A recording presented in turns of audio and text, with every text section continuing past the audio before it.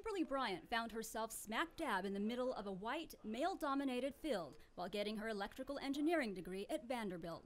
Many times I felt like giving up or quitting because it was a very difficult road. It took a lot for me to even navigate how to be successful in that environment. After college, her work environment was more of the same.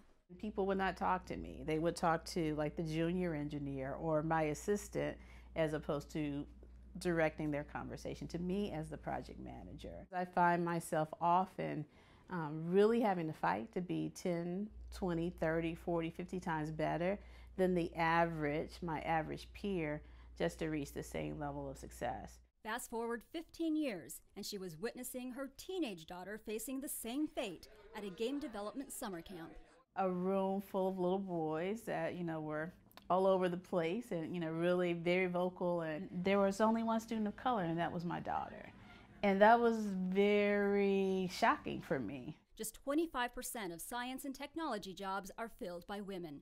Only 3% of those are Black, and just 1% Hispanic. We have more STEM jobs available than we have graduates to fill them. Kimberly left the corporate world to develop Black Girls Code, or BGC. The mission of Black Girls Code is to change this ratio for women of color in technology by increasing the pipeline of women that are majoring in computer science and eventually, we hope, becoming the future leaders of the companies like the Facebooks and the Googles of tomorrow.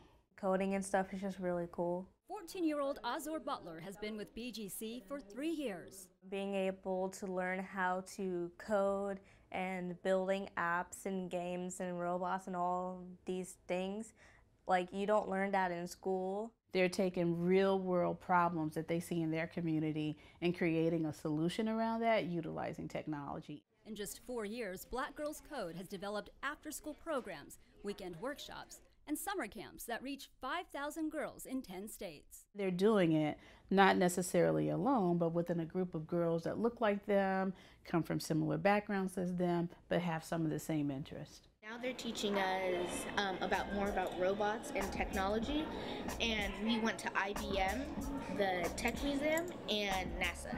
Helping these young ladies move from being just a consumer of technology to a creator of it. I'm Jessica Sanchez, reporting.